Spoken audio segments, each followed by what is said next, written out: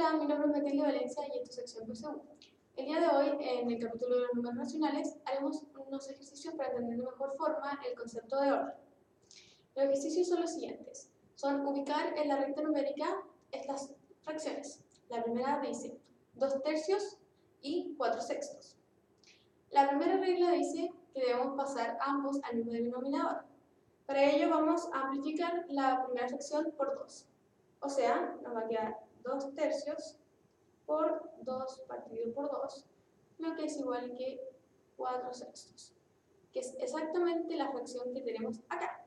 Por lo tanto, las fracciones son equivalentes. Y vamos a ubicarlas en la tabla numérica por acá. El siguiente dice 1/3 y 1/4.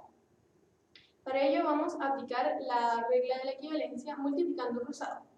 Entonces nos va a quedar 1/3 y 1/4. Multiplicamos cruzado, nos queda 4 y 3. 4 es mayor que 3. Por lo tanto, 1/3 es mayor que 1/4.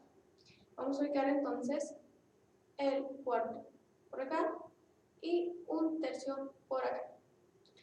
La siguiente dice 2/8 y 1/2.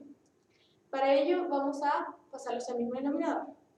El primero es equivalente a 1/4 y el segundo es equivalente a 2/4. Entonces, 1/2 es mayor que 2/8 y lo vamos a ubicar acá. Eso fue todo por el video de ejercicios. Espero les haya quedado claro y nos veremos en otra ocasión.